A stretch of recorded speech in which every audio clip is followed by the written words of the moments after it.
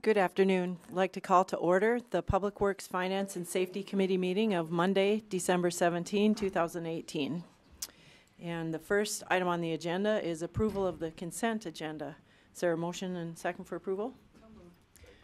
Moved by Manti, second by Bueller. Any discussion? All those in favor signify by saying aye. Aye. Those opposed signify by saying nay. Motion carries.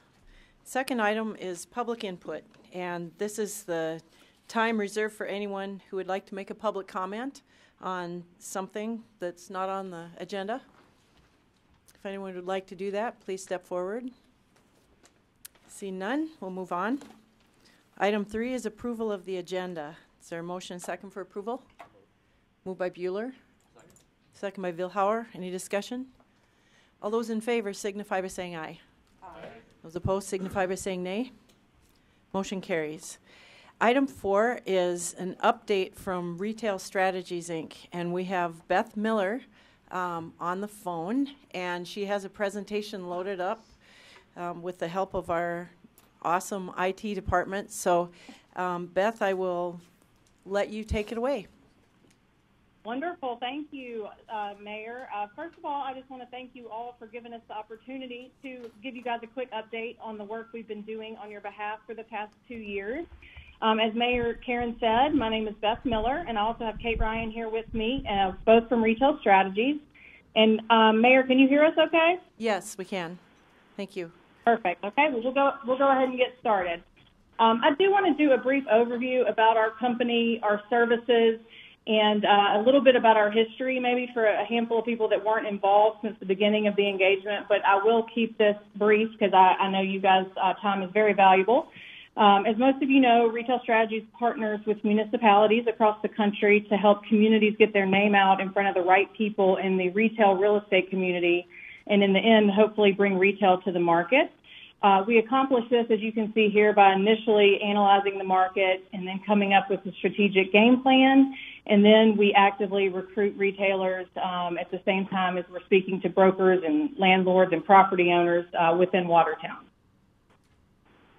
We always like to say that our process really works best when we have a great partner. The City of Watertown and all of you and Mayor Karen are obviously the local experts. We like to feel that we are the retail real estate expert, and really working together is where this really where we find success. When it's a true partnership and information is shared both ways, and Mayor Karen has been a pleasure to work with and very responsive and helps us get what we need. And we have monthly calls where we relay information back to her and the team to make sure that they know what we're working on each month. So a little bit more about our team. As I mentioned, my name is Beth Miller, and I'm the portfolio director. I'm the day-to-day contact with Mayor Karen and the team there in Watertown, providing updates and sharing information, as well as reaching out to property owners and landlords within the region. Kate Ryan, who I have here with me as well, is our retail recruiter, and she's the one really day in, day out. We work very closely as a team, but she's the one really speaking to retailers, tenant rep brokers, and people like that. On the next line, you'll see Robert and Mead are the two owners of our company, and our company was born out of a traditional real estate brokerage house. They both have well over 20 years of experience in retail real estate, and they basically, when they were doing developments and other projects around the Southeast, they found a need that communities had to try to recruit retail, and hence our company was born back in 2011. As you know, we've been working with you guys for about 2 years, about to go into our third. And our goals for our partnership is obviously to increase local tax revenue, attract desired retail, and improve the quality of life, and also create jobs. This is a little bit about our initial and ongoing discovery phase of our process. So when we initially engaged 2 years ago, we spent the first few months of our engagement doing all the research and analyzing the market and running all the demographics to make sure we really understand the market. We also keep track of retailers' expansion plans and things like that. We changed data providers a couple of years ago from Esri to Tetrad.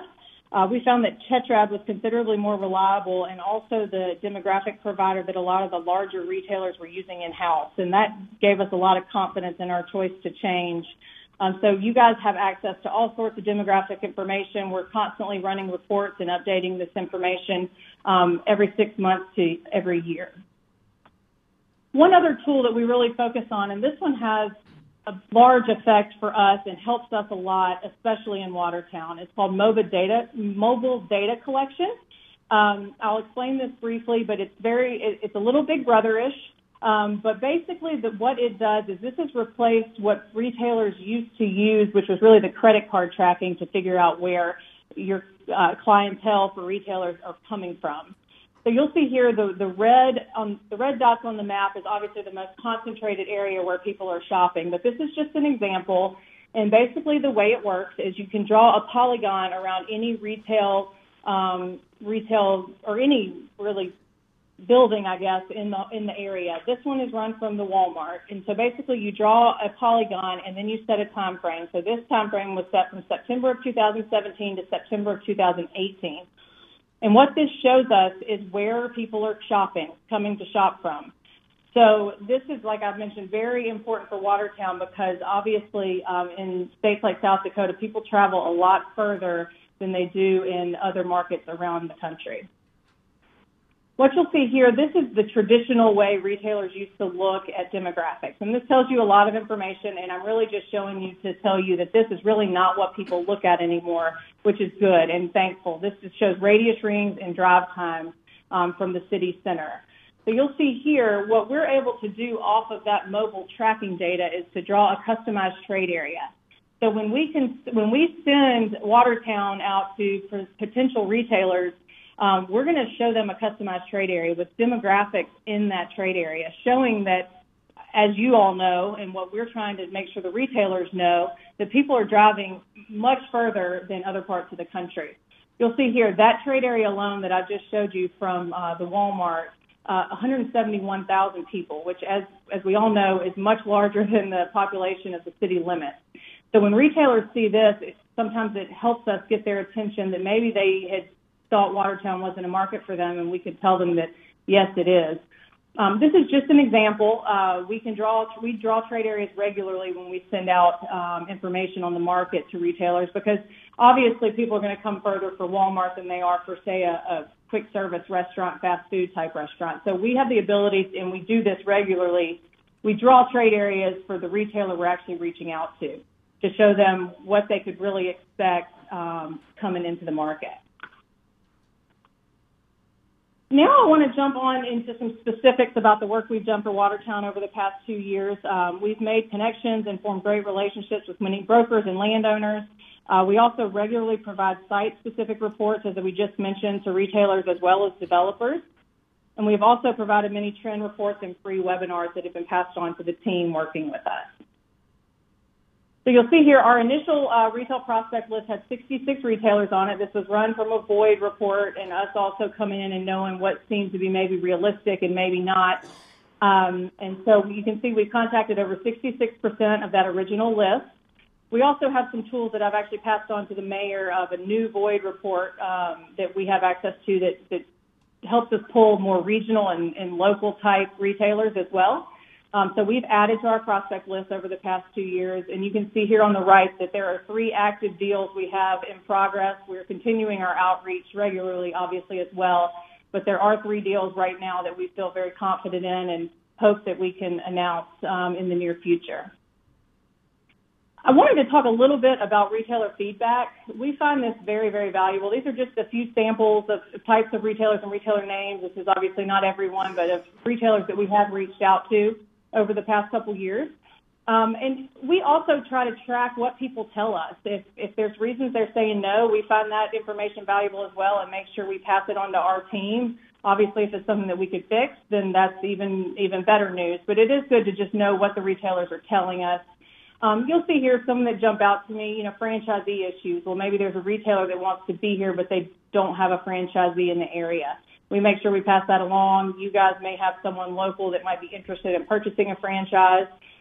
Distribution, we've run into that sometimes if people don't have local stores in the region already. Sometimes the distribution can be challenging. So this is just a few examples we wanted to go over for retailer feedback. Also wanted to say how excited we are about Planet Fitness announcing to open at the mall. We are very, very excited about this. This deal happened pretty quickly. It was one of the first retailers we reached out to at the beginning of the engagement. This obviously is going to create jobs, a new, very good credit retailer to bring to town. But most importantly for us, we are just really excited that they've chosen the mall. As everyone knows, malls are a struggle this day and age. People are closing. A lot of as we've experienced here, the department stores are closing. So gyms are the perfect fit to kind of pick off, and they're really going in and taking vacant boxes and things like that. So we hope that this is just the beginning of some really good things to come to the mall, but are very pleased that they chose the mall. Real quick, wanted to go over a retail timeline to follow the Planet Fitness thing. That deal was pretty quick for us. That's why we normally, all of our contracts, we do ask for a 3-year engagement. An average retail deal takes 18 to 36 months from start to finish, and that's just the way it is, unfortunately. A lot slower than we would like, and I know you would like.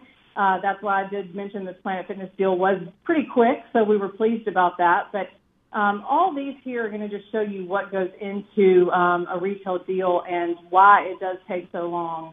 From the local tenant rep person, identifying markets they're going to expand in, identifying sites. And where we really like to come in is this is where we hopefully can speed up their process. So if there's a tenant rep that knows that they need to do 10 stores, we're sending them the market and we're telling them what site they need to go on to hopefully help them and cut out some work and then faster be able to bring retailers to Watertown. Again, these are just all the items that go in. They have to go to real estate committee. They have to visit the market. They've got to find a developer to maybe do their store all before they open. So this is it's a process, and the retailer does make the final decision. We can put the right site in front of them, and they may do something crazy that we can't control, unfortunately. Okay, real quick, I promise I'm going to be done rambling shortly. But a few things, just moving forward, I wanted to talk about, this is our marketing guide here that the mayor and the team have access to. This is what we use in our day-to-day recruitment. So when we're reaching out to retailers or tenant rep brokers, this is the document we're sending out. When we're representing you at all of the ICSC conferences, which is the International Council of Shopping Centers across the country, this is the flyer and the marketing material that we are giving to the potential retailers. We have over 135 clients now, I believe, across the country. So the retailers have really grown to know our brand and know what these marketing flyers look like and know exactly where to go for whatever their need is. Some retailers need a certain population. Some need a certain income, things like that. So they can really follow our marketing guide very well. This was tweaked a little bit for Watertown in the beginning because we do have a much higher, up there at the top, we have much higher radius rings and much higher drive times because, as we all know, that's what makes sense for Watertown. I also mentioned Recon. This is the real estate convention in Las Vegas in May every year that we attend on your behalf. It's a great show. There's over 35,000 people. We have meetings day in, day out for 3 days. It's an exhausting trip, but always very valuable. A lot of times, we met with the Planet Fitness folks last year at the show. A lot of times it just helps push deals across the line. Just like with anything, if you're exchanging phone calls and emails back and forth, things can tend to drag on. But to get face-to-face and really have some good meetings is super valuable to our process. Here you see again, this is again about the ICSC shows. We attend all the regional shows as well. We attended the Chicago show, which is definitely the show that affects you guys the most. We were there in October this year and had a great show as well. So in closing, I just wanted to let you know that we're continuing to work hard on behalf of Watertown. We continuously update our strategy. Like I mentioned, we are constantly updating our demographics, running new demographics every year. Also, remember that we have access to all this data and research that we are happy to run any reports that you guys ever need. Just give us a couple days and feel free to reach out. We also really focus on following retail expansion and trends. I know a lot of times we'll post things on our Basecamp system, which is what the team has access to. Just with trends and things happening, it's really important for us to know who's growing, how many stores they're going to do in the next year, as well as who's closing. If we can stay ahead of that, those are really good things for us to know so we can get ahead of the game and get those vacant spaces in front of the right people first. So anyway, that is, I just want to thank you guys for your time this afternoon. And I know, Mayor, you said maybe there would be some questions. Yes, thank you, Beth. Council members, do any of you have questions for Retail Strategies? Councilman Roby? What's the biggest challenge you've come up against so far in terms of marketing Watertown? I would say the biggest challenge has been a lot of the retailers we reach out to. First of all, maybe the national guys aren't in the region yet, or just have one store in Sioux Falls, and they just can't get past the distance for some distribution purposes. But also, I would say it has been a challenge to show them that the market is much larger than we all know it is. A lot of people listen to us, and some people just don't. And to that point, I just want to let you guys know that we mark in our spreadsheets, if somebody tells us no, that doesn't mean no. We don't take no very well. So we make sure that we have it noted in our system that we reach back out in 6 months, because people's expansion plans and things like that are always changing. They get new real estate directors who have completely different opinions than maybe the first guy did. So we're always reaching back out when they tell us no. But to that point as well, like I mentioned, we've got some really good active deals going, and in the world of what we do, we have a lot of success in Watertown, and we've been very pleased with the reaction of the retailers toward the market. Thank you. Other questions? Councilman Vilhauer? Beth, you referenced Planet Fitness and the 3 active deals in progress. What else? Any others in the last 2 years that you can point to as far as your involvement that caused them to come to Watertown? The Planet Fitness deal is the only public deal right now. Obviously, that's a signed deal that we were involved in from day one, from talking with the mall as well as the retailer, and basically handing them off to each other. So that's the one deal that is solid and done. I would say there's going to be a lot more. There's going to be a lot more to follow. Like I said, there are 3 that are active, one being a limited service restaurant, and one being a small grocery, as well as a discount retailer is all I can really say there. So a national discount retailer. Other questions? Councilwoman Manty? Hi, Beth. My name is Beth, too. Hi, anyway, Beth. I don't know if you recall when we first talked to you in the original agreement to hire you, I was the one who probably beat the drum on downtown, empty building backfill, and leapfrogging over existing properties and things that we had opportunities for. And I do understand, based on some of the things that you've discussed and things that I've researched, but could you give me a little bit of an idea what specifics perhaps that you've gone to look at businesses that may be appropriate for our downtown? Empty building backfill. The 3 things that I felt were the most important to me to have answered in terms of my agreement to hire. That was a lot. Right, absolutely. Ask me as you mentioned, go ahead. Oh, I said I can break. If that gets too much, I can ask them one at a time. I'm sorry. No, I'll go for it, and then if I miss something, just let me know. We definitely did that first trip that my coworker Derek and I came into the market. We cataloged a handful of properties downtown. We spoke with a handful of property owners as well, and I can go back at our list and get you that information as well to the specifics. But as you mentioned, downtown, especially for the national retailers, are challenging. We definitely have put some spaces in front of your sandwich type users, some smaller restaurant type people that they tend to consider downtown more than other national retailers. So there has been a focus, but as you know, it just from our perspective, it is more of a challenge. So it is something that's on our radar and something that we do work on. It's just not as easy, I would say. Not that any of it's easy, but that it's just not as easy to get those things done. And again, what was your next question? Is there something else? Yeah, I talked about empty building backfill, and you mentioned that a little bit, but also kind of leapfrogging over areas where we have a lot of real estate that's empty or may need to be or may be perfect for a company. We've had that happen before where a business says, hey, that building is perfect, rather than build a new one, we're just going to move over there across the street. So we have that works out ideally. Right. So backfilling these empty buildings, and then also my fear of leapfrogging over a lot of existing good properties and good empty real estate in favor of some of the new areas. Right. You know, we've definitely had a lot of focus on some of the existing retail, not necessarily just downtown, but obviously the mall and a couple of other regions of town that we have focused on, and we've really pushed hard for the vacant spaces at the mall.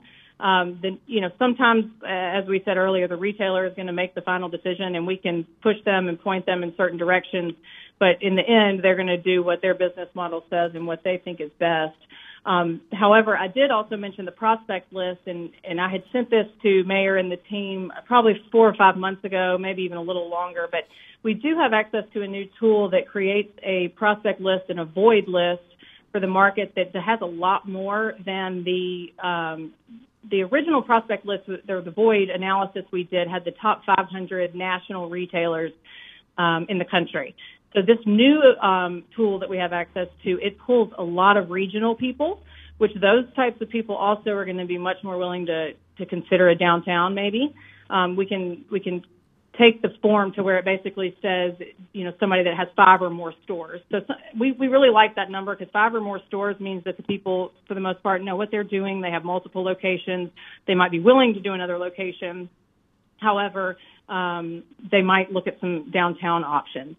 So that's a new thing that we have access to, and Kate and I both, especially Kate, has been spending a lot of time really trying to drum through that list. We've also sent it to the team to maybe, if any help we can get from you guys to sort of scroll through that. A lot of the regional guys we may not know, and there may be somebody on that list that you guys think is perfect and you really want us to track it down. But one by one, we're going through that list, and we're doing research on who these people are and who these regional retailers are that we may not know, and see who might be a fit. I think you got it. Thank you. Councilman Danforth? Excuse me. I've got a few questions to go through with you. But, Beth, what are you seeing in retail and restaurant losses with communities that are, comparable to our size? We've seen a number of retail hits and some restaurant losses, very little coming back in. What are you seeing in other communities that are not attached to a larger metropolitan area, or but standalone communities like a Watertown? What are you seeing happening in those communities? As far as, I'm sorry, I just want to make sure. As far as the loss, the outgoing of business. Oh, the outgoing of, so the retailers leaving the market. Right. Well, it seems pretty similar across the board. There's definitely a lot of, it's the type of retailer that's closing, and there's different types of retailer that's opening. You're seeing a lot of the full service restaurants. They're not expanding. They're not really doing anything. A lot of them are closing. The category restaurant-wise that really seems to be growing is limited service. Those guys, kind of the in-between folks between the fast food and the full service, a lot of growth there, a lot of growth in the discounter world. Clothing is a very tough category. That's been a focus of ours, as well, as we know that there's a void in the market. Unfortunately, there's just not a lot of clothing retailers that are expanding. The ones that are need a lot larger population.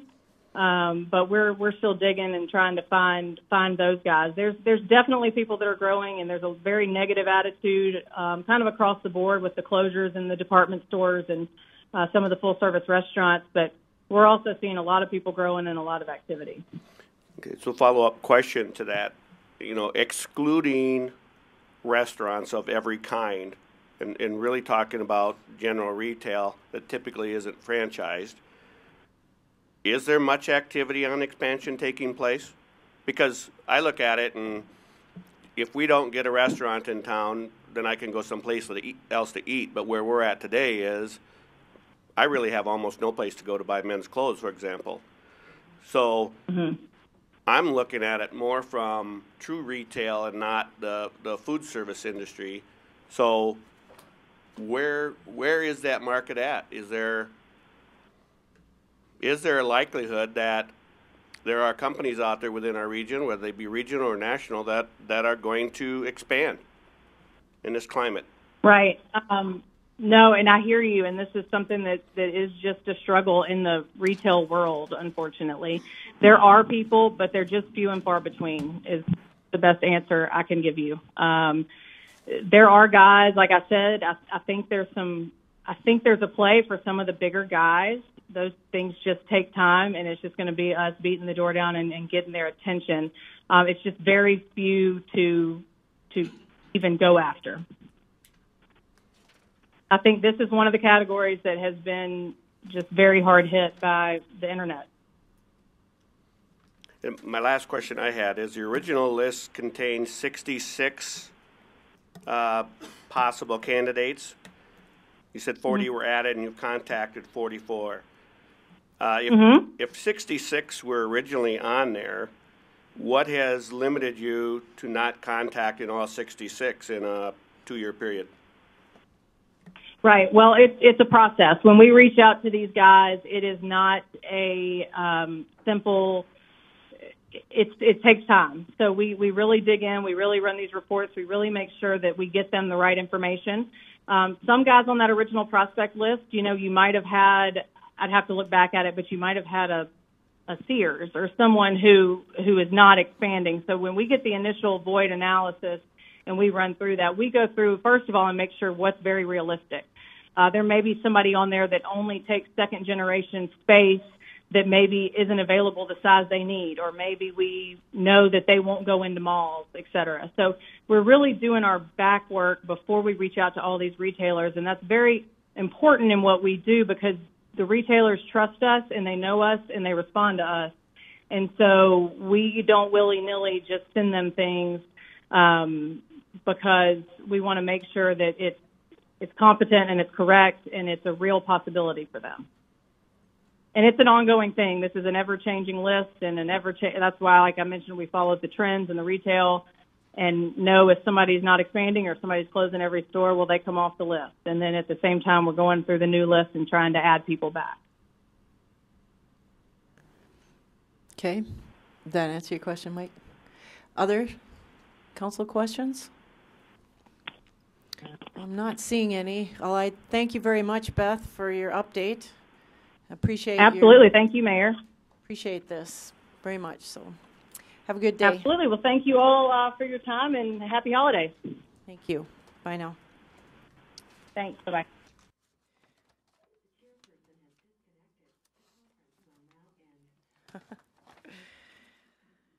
Okay, that was just a discussion. There will be action at the full council meeting at the end of the agenda. Item number 5 on the agenda is consideration of resolution number 18-51, authorizing the mayor to sign a bridge improvement grant application for the 3rd Avenue Northwest Bridge Replacement Project number 1706, and consideration for professional service agreements with IDG related to the project design. Heath, would you please explain this? Thank you, Madam Mayor. So what I'd like to summarize for the council this evening in the work session environment here is I'll break it down into 3 separate components, but all related to the same project. We have before you tonight the resolution for an application to the state's Bridge Improvement Grant Program. And I believe you're all familiar with this. Back in March or May, earlier this year, before me coming on, there was discussion on, first of all, the need for that structure to be replaced up on 3rd Avenue Northwest, and the condition of that structure, and some of the big program funding that we had applied for previously and not successful in receiving back in 2017 regarding design funds. But we're to a point now today where we've worked with our consultant, Infrastructure Design Group. Vanessa is here this evening from Infrastructure Design Group to help talk about this. But generally where we're at today is the new round of big applications are due January 2nd of 2019. And in order to apply for that round of funding, this is the first step, the resolution of support that the City Council would give the mayor authority to sign in support of that grant application. So that's component number one, is the resolution of support for the grant application. The other component is kind of split into two separate areas, and that is the professional service agreements with Infrastructure Design Group for their design services for the structure, which are grant eligible for funding reimbursement under the big program that the DOT manages. And the second component is also engineering design services with IDG for the roadway design for 3rd Avenue Northwest. And that component outside the footprint of the bridge and immediately adjacent to the bridge within so many feet, outside of that extent, is not eligible for that big program and needs to be funded 100% by the city, and is why there's two separate action items for those two agreements. Those three action items are on the consent agenda at the regular meeting tonight. I just wanted to point that out in case anybody had any concerns or questions they wanted to discuss in the regular meeting about any one of those three components. But it is on the consent agenda for the resolution and the execution of the professional services agreement for the bridge and for 3rd Avenue Northwest. It's not on the consent agenda at the moment, but I intend to move it to consent agenda unless there's any objections to doing that after our discussion.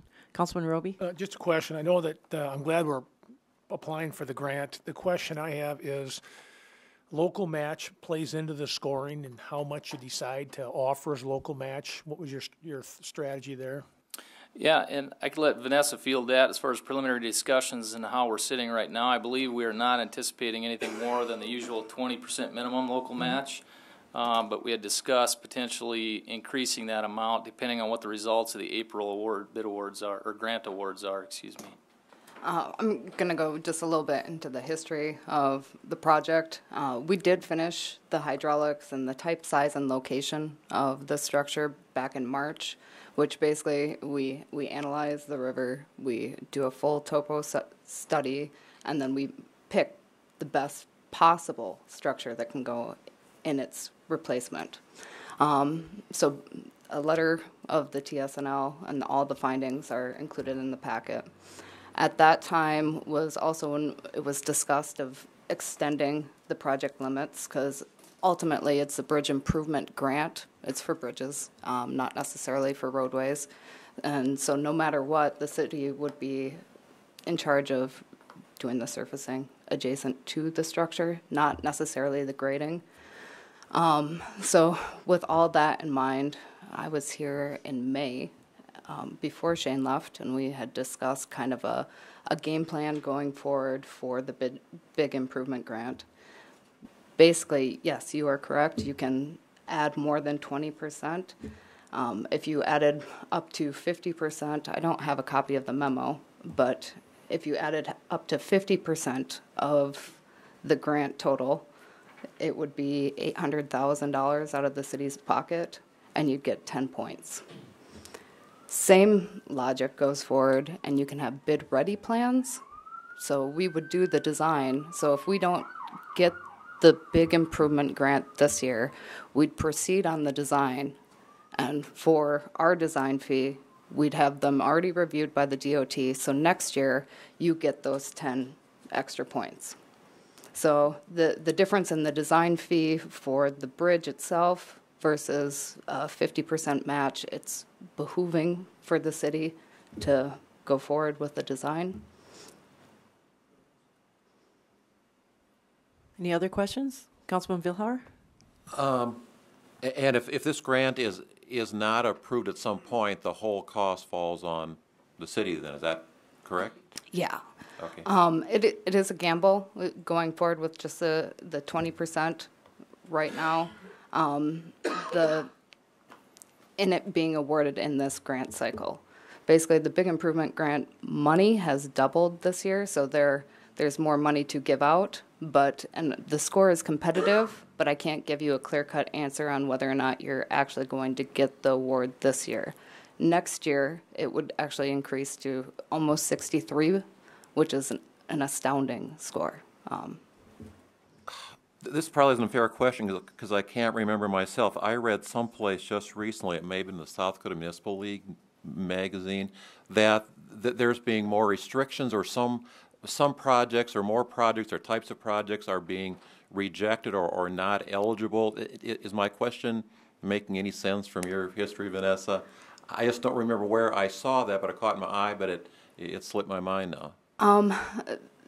Not necessarily. They kind of look at it as a region. And that's kind of more for counties. For example, Brookings County has been the recipient of a lot of big improvement grants, and they've also put forward a lot of money. So to try to level the playing field, they'd like to see other regions. Please, Don, you would know No, better. just add a comment to that. When somebody gets knocked out of the process or gets knocked down in points, they didn't follow the directions. I mean, you got to follow a very clear, as I believe, set of regulations and rules. It's very formulaic, very little subjectivity in the process. So there have been an instance or two I'm aware of where a project was kicked out because they didn't follow all the requirements. And for the big replacement, that's based right off of your bridge inspection. I can run a big score. It's right in the federal highway. Everything that I input all of your inspection data into. So as far as that score, it's pretty straightforward.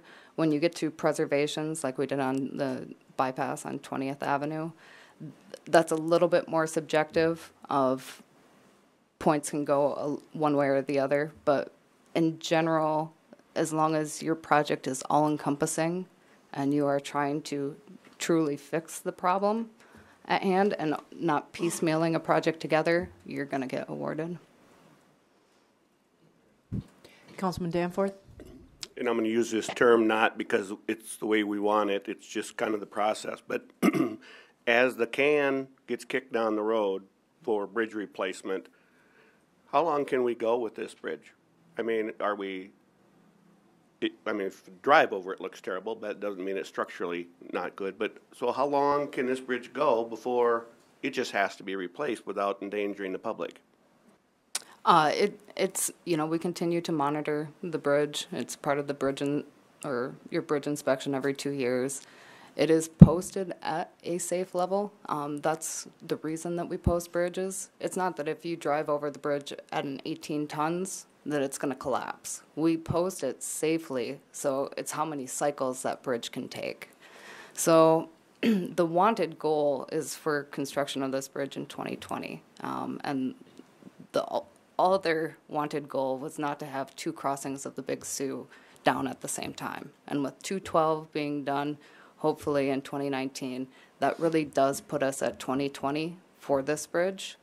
And so I believe it is obtainable. So you should not see another load restriction. We wouldn't close the bridge. The load rating would go down. And I think it's a manageable load rating right now. We're not restricting that much traffic. Okay, so we really don't have an impending problem in the reasonably near future. No. Okay. Good question. Any other questions? Well, thank you, Vanessa. So I'll look for motions on this.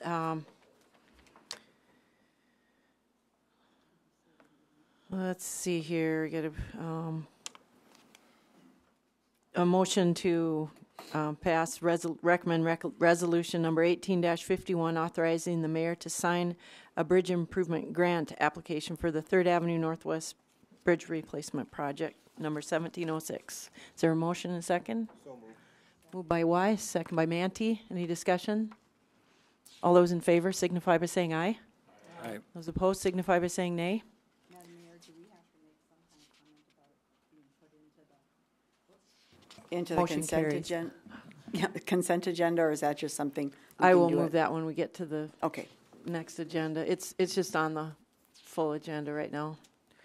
And then the second part of that, consideration for professional service agreements with IDG related to the project design, and we have one for the bridge itself and one for the roadway, not including the bridge. That is correct, and the one for the structure is not in an amount not to exceed $95,500, and the one for the roadway is in an amount not to exceed $79,200. And I think I can take those together. I'll look for a motion second. Moved by Vilhauer, second by Bueller. Any discussion? All those in favor signify by saying aye. Aye. Those opposed signify by saying nay. Motion carries. Thank you. Item number 6 is consideration of change order number 3, final, for the shooting range project number 1619 with Brown's Construction Company, Inc. for an increase of $22,171.55, bringing the contract price to $592,311.24. I'll look for a motion and second for approval on this, and then I'll let Heath explain it. Moved by Lallam, second by Solom. Heath? Thank you, Madam Mayor. The action before council this evening related to this project is a final change order for a balance of quantities for the as-constructed quantities on this project for the Watertown gun range. As most of you are aware, the work has been complete out there on the site. There's a little bit of subsidiary seating left to do, but primarily the work is otherwise complete for this project, and therefore we're processing this final change order. The brunt of this change order, of that $22,171, roughly $18,000 of that is for a new earthwork bid item that was added and negotiated a new price on. What happened there was there were about, roughly 6,000 cubic yards of extra black soil, topsoil that needed to be moved on this site. What happened was on a couple different measures. The borrow area that was graded and stripped of topsoil, some of the old existing berms out there from the sanitary or the wastewater operations that used to exist on this site had a lot more topsoil in them than what was anticipated. Some of those berms were built entirely of topsoil, which caused that quantity to increase quite a bit on the project. And then what we also did with that excess material is built it into the cover on the berms of the gun range itself. So instead of, I think it was originally planned to have approximately 6 inches of black dirt on those berms, the shooting berms that surround each of the target lanes, and we ended up with about 8 to 10 inches of black dirt on those, which helps the longevity of those berms, especially the area obviously where the impact of the bullets occur at the end of the lanes. But long story short, that is the increase in work and material there. We renegotiated a contract price of $3 per cubic yard as opposed to the original contract price of $4 per cubic yard because of the increased quantity that the project incurred. And that was in agreement with the contractor, and that's the numbers before you this evening. All right, thank you. Are there any questions? See none, I'll look for action. All those in favor signify by saying aye. Aye. Those opposed signify by saying nay. Motion carries. Item number 7 is consideration of bid awards for the 2019 Petroleum Products and Street Maintenance Materials Project number 1813 to various contractors and suppliers at the designated pricing as outlined in the bid tabs and summary of apparent low bidders. I look for a motion second for recommendation. Moved by Manti. Second by Albertson. And Heath, you want to give us a review of this? Absolutely, Madam Mayor. So before the council this evening on this item is the annual 2019 Petroleum Products and Street Maintenance Materials several miscellaneous items on this bid that were put out. It gets kind of complex in that respect, that each of these items, it's not like an overall construction project bid. Each one of these items were bid separately. We were provided a number from, in some cases, multiple vendors or suppliers for these items. Generally speaking, this relates to hot mix and cold mix asphalt for general patchwork throughout the year that the streets department primarily makes use of. It also includes pit run, crushed rock, crushed concrete, pea gravel, materials of that nature. And then also snow and ice treatment material such as de-icing sand and salt and calcium chloride. It's also the fuel bid for the year, so all the city's departments can utilize and purchase fuel off these bids. And then also includes cutting edges for the streets, plows and blades that they use frequently throughout the year. Again, just to note, this is a unit price bid. Of course, it's up to each department to manage their budgets throughout the year, but at least with this bid pending approval from council, they have a low bid price to go off of throughout the year for these types of materials as they need them. All right, any questions? Councilman Vilhauer? A couple of questions, Heath. There's a couple that we did not receive a bid on. What do we do then? That's a good question. I believe that's happened in the recent past. I believe even last year's bids were void of some of these items being bid on. And I know the street superintendent, Rob, is here tonight. I don't know if you can chime in on this too, but I believe what they do if they're in need of that material throughout the year, they would just call and receive estimates or prices from different suppliers or vendors and try to make it as competitive as they can for those types of materials. Okay, and then also another question is on the gas and diesel. Does the gas does that include use of E30 where possible? Yeah, we've been using E30 in all of our gas vehicles. Okay, I've directed our staff to use E30. And they give us a 6-cent discount? I don't know what the they current do. contract is. I'm pretty sure they do. I don't think that's in the contract, but I think they've been honoring it for all of their different fuel types.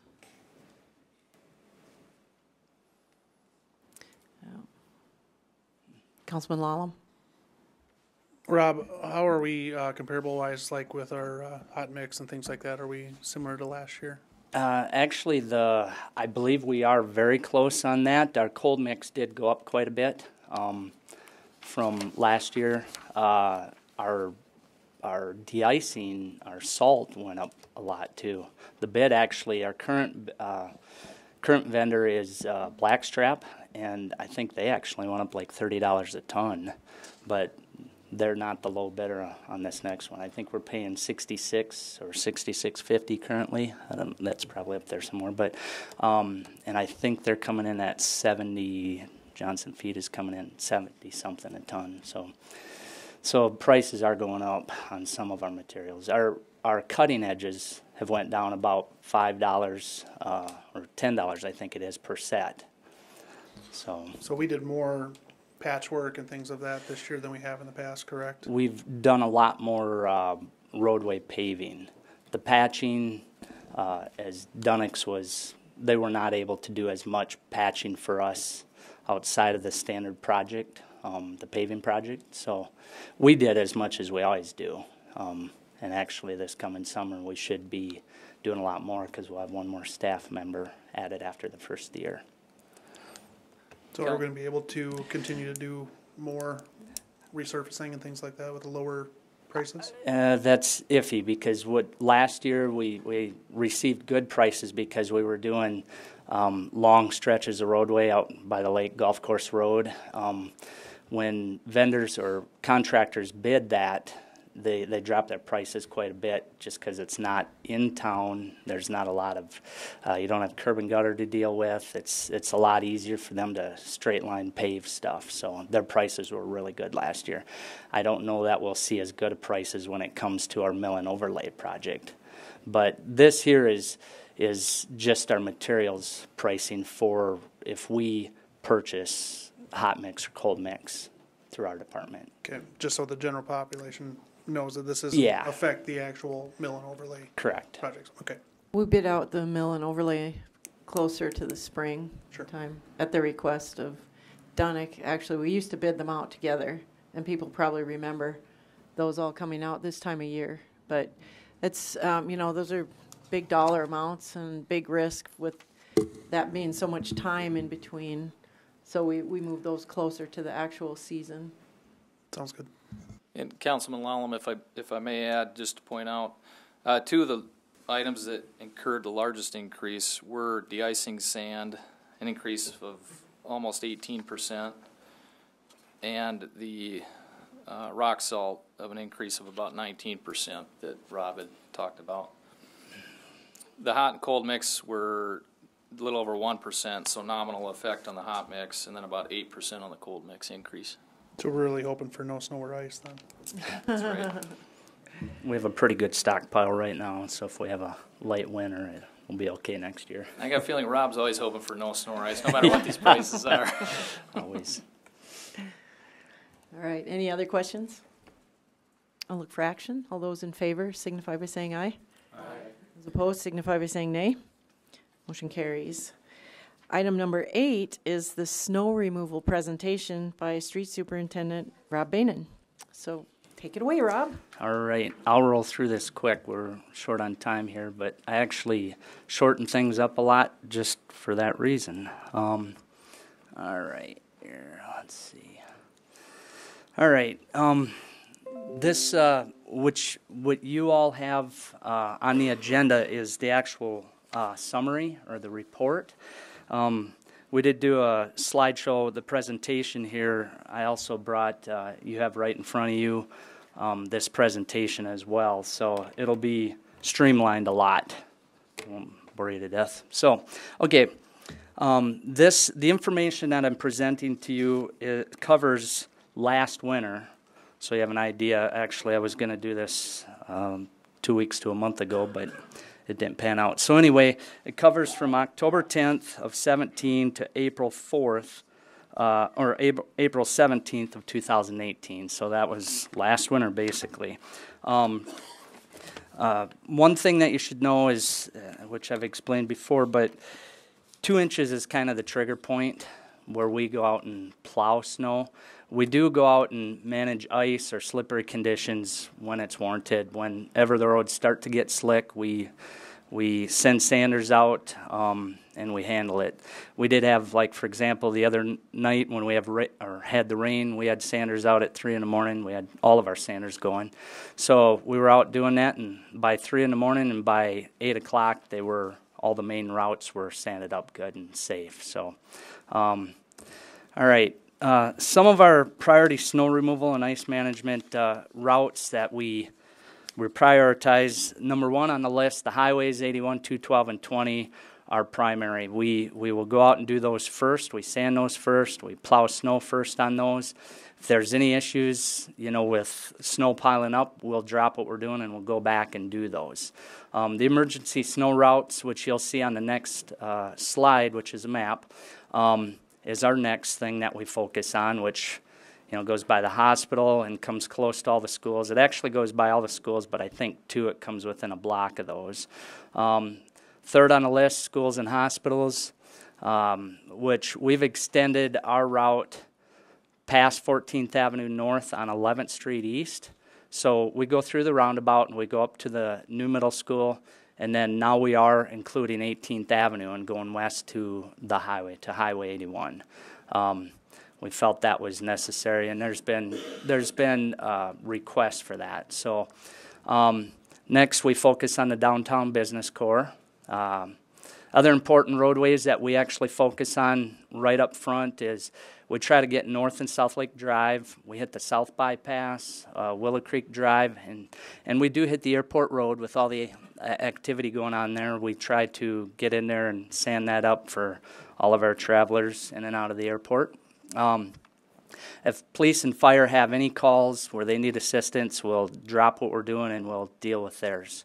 It's generally, that doesn't happen a lot, but if there's an emergency, we'll drop what we're doing and go deal with that. So the map, this is an old map, but it does show the basics of the snow routes, emergency snow routes in town. What you don't see on there is well, you don't see a lot of what we deal with when we do the snow routes and highways. We hit the South Bypass, Willow Creek Drive. We hit the lake, the main lake road. Of course, 11th Street East up to 18th Avenue and over. We also include a little bit of area out by the Redland Center with all the work. There's a lot of workers out in that area. We try to hit that as well. Let's see, variables to count for during ice and snow events. That contributes to how long it takes to plow the roads or sand the roads, and also the cost, is if we have ice ahead of the snow events, the depth of the snow, the density of the snow, that's a very big deal. You can have 7 inches of fluffy snow is very different than 7 inches of wet and heavy snow. And there's times when we'll have over or right at 2 inches of snow that's dry, or not dry, but fluffy snow. It's very different than wet and heavy snow. So we'll react differently to that, how we manage the event. What also accounts during those events, staffing for the street department, contractor availability, illnesses or vacation for our staff. We have a lot of senior staff with 5 weeks of vacation. Equipment breakdowns, the wind. If the wind blows, it causes us to replow areas. That happens quite a bit, where we'll replow an area because of wind. Excuse me. Yeah.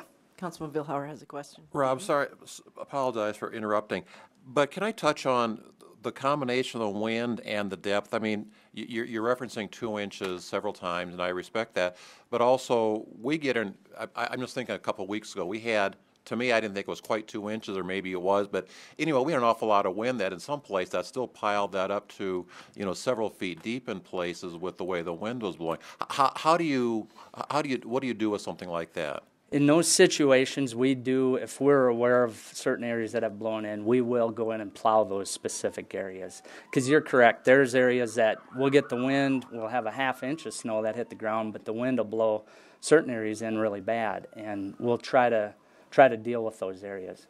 But it's more of a spot cleaning rather than a general. Okay. Right, and there is, if there's so many areas that are like that, we'll just call a snow alert and we'll do the whole city. We're currently discussing the idea of bringing something to you guys about revising the ordinance for snow alerts, when we can call them or trigger them. And Matt's been looking for us at what Sioux Falls is doing, and we're looking at modeling after what they have in place. So that's something we're looking at and probably will be bringing to you in the near future. But yes, when we have a lot of the town that's blowing in, we'll just call a snow alert and we'll run every road in town. And some of them have nothing, and others, will have a foot or two of snow. So, and the only way to really know is to actually really just run the whole city, make the motions. But yeah, the days of the week matter as far as cost, and on weekends, if we plow on Sundays, it's double time for our staff.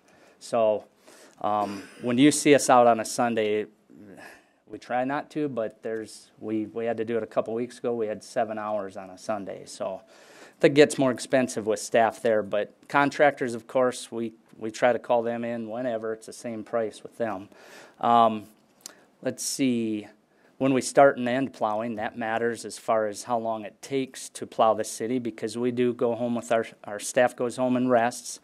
The time of the year, in the spring of the year, of course, the melting, that assists us a ton. Just like the first snow event this year assisted us. We got some snow, and by the following Tuesday, I think we had gotten snow on a Friday, I believe, or Saturday. And following Tuesday, it was all melted away. We did do some plowing in that event, but when we get towards the spring, it definitely melts faster. The brine, if we pre-treat stuff, it definitely helps melt that stuff. In the spring of the year is when the brine really is most effective. So, total overall cost attributed to contractor charges, cutting edges, sand salt mix, standard wages, and overtime wages, fuel and gas. As far as the standard wages that I have in the report that you guys have, that does not include my wages or the foreman's wages, because no matter what we put in, it's the same standard wage for time, and I don't include the administrative assistant in that either. So those wages that you see are basically our full-time staff and our seasonal workers that come in to help. Last year we had 19 total events. 12 events were snow, basically, and 7 events were ice. As you'll see here, now that's that's not too bad to see.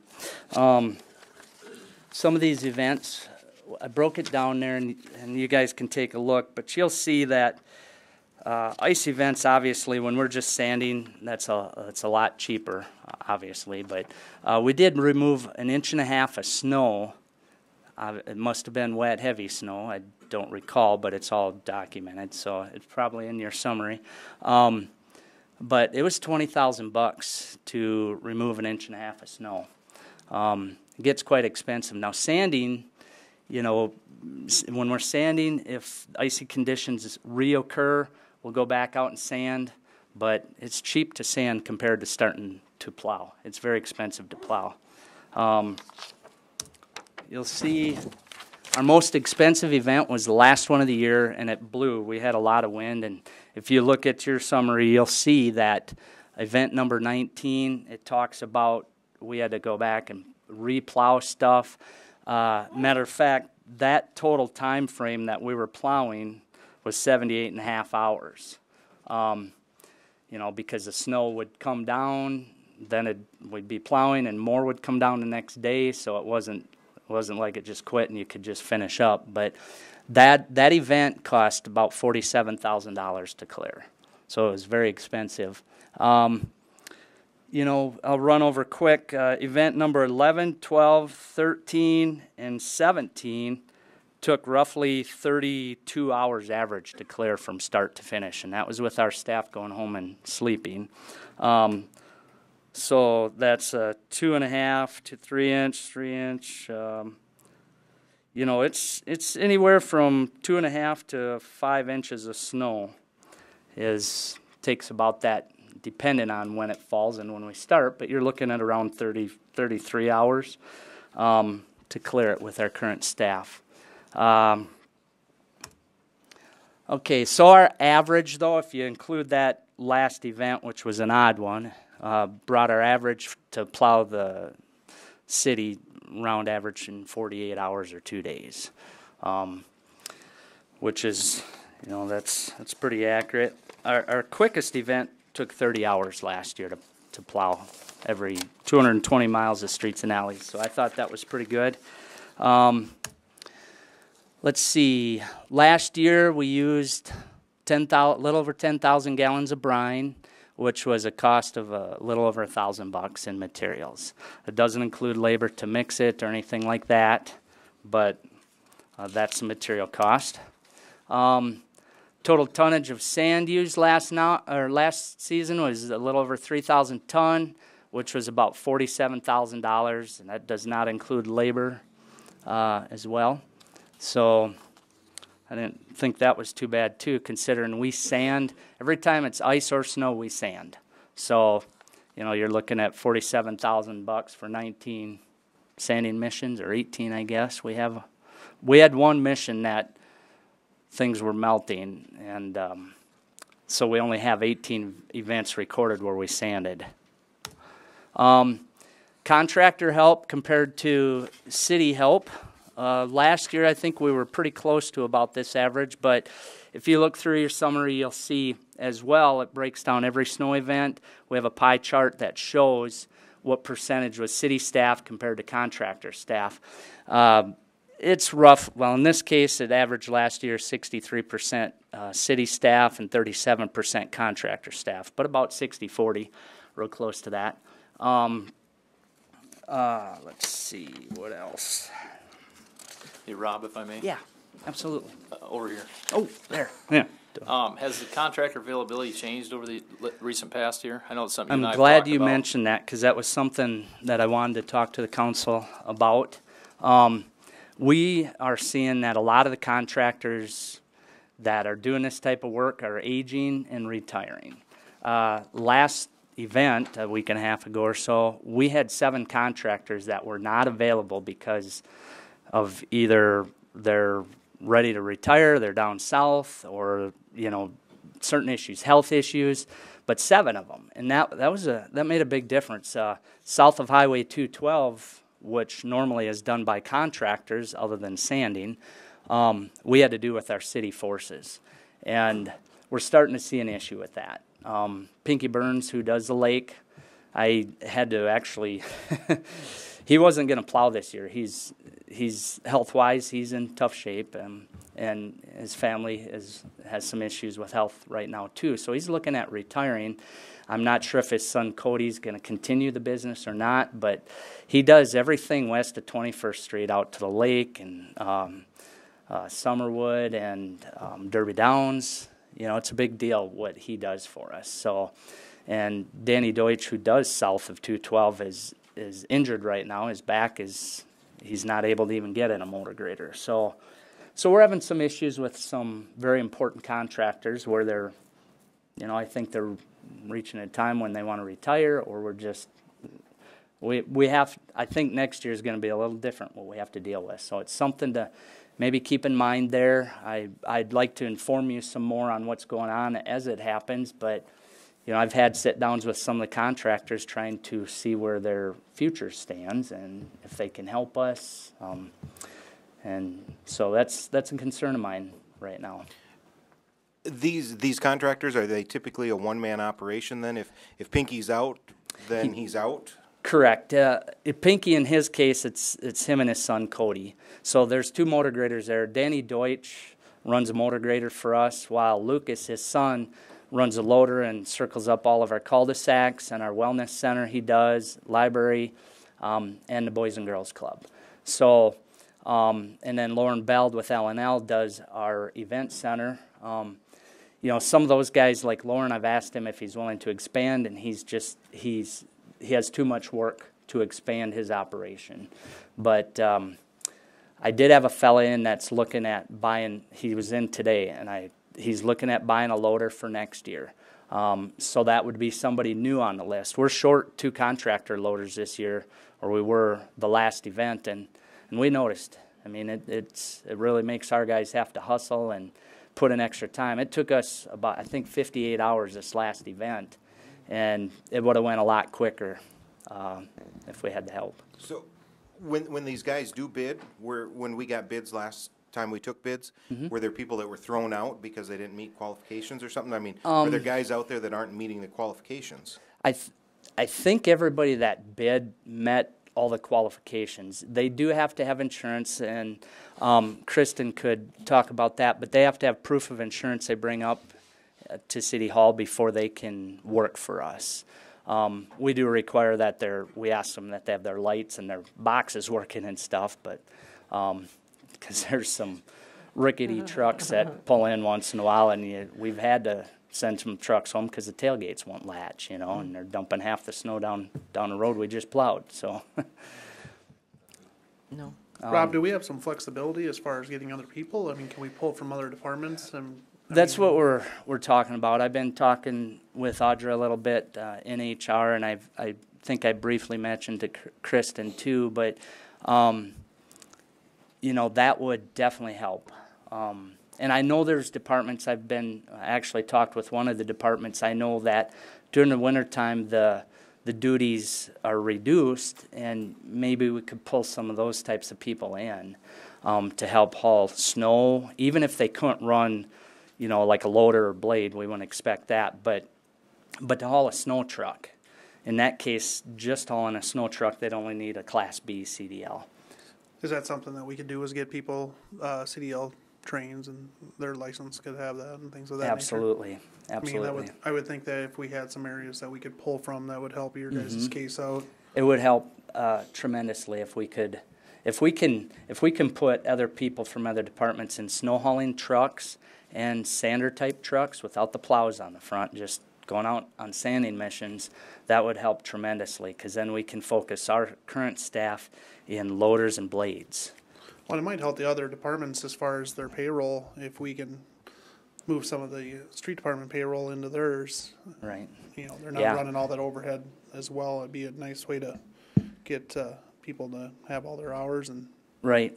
assist you guys And immensely. it would help, I mean, if we can snag some of those workers from other departments during the snow events for 2-3 days, it'd be tremendous. It would really help. Is there an interest in that? And I are we talking one guy or is there 6 people? Go ahead, Kristen. I think the thing that we're still having to look at and consider is a lot of the positions that we would be discussing are all fall within a union representation. So we do have to be careful because there's the job description tie-ins and stuff like that. So I think at this point, there's probably some more homework to do on that. Sioux Falls does it extensively, and we visited with their street superintendent last year about how we could maybe model after them, and it's an option. It'll take some reworking of the way we do things. Is it like a hybrid position then, where they're multiple departments type deal? Or? Multiple departments, but part of their job description is that they plow snow as needed. They're on the call out as well. Can we do like a part-time or temporary type helper of that?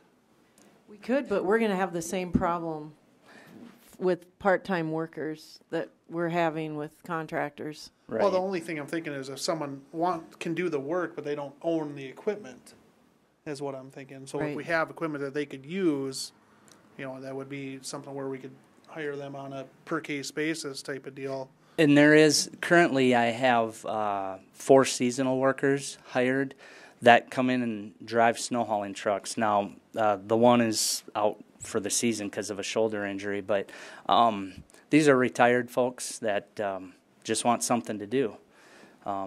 They get up at 2 in the morning and come in and drive our snow hauling We're trucks. glad to for have us. them. Absolutely. They help tremendously. So Well, I could think of like contractors and stuff that during the winter their time slows down and things of that nature. Maybe that would be. and that might be an option too. One thing we'd have to look at is, you know, our staff, when it comes to motor graders, that's the premium. The guys really want to be in those motor graders. But we have snow hauling trucks that sometimes we don't have an operator for. So, and sanders, because we're using snow gates, we're not using the plow trucks with the sanders as much, but we need somebody following the team up. Otherwise, we have to have, you know, we're short sometimes on sanders to follow up the team as we go and plow. There's probably a couple Councilman Roby? people up here that would do it. Yeah. There's yeah. a guy here that doesn't do anything. Well, we'd have to give him hand controls rather Yeah, than foot yeah. controls, I guess. Comment and a question. The comment is the city departments, your department, the street department's been at about 12 employees for about the last 15 years. Is that correct? Yeah, And we're real actually steady. currently at 10 full-time employees for workers. All right, so workers that's do been that. steady. We've got an issue with contractors, so the yellow flag's waving. The other thing I would point out, though, it's an obvious one, but the number of streets you plow never goes down. What is the mileage? If I recall going, you know, down a street twice is, you know, that's counts as 2 trips. The last I heard is well over 300 miles. Actually, as far as streets and alleys that we maintain, right now it's right at about 220. Now that's just one direction. If you count lane miles, you have the highway, which would be 5 times back and forth on all of 212 and part of 81. Highway 20, I think you'd have mostly 4, but yeah, on every other street you'd be looking at 2 lanes, and 19th Street you'd be looking at 3. So sometime I will figure that out, how many lane miles we have. But we do, every year we get a little bit more added on. Like this year, 8th Avenue and 26th Street out by Trav's Outfitter.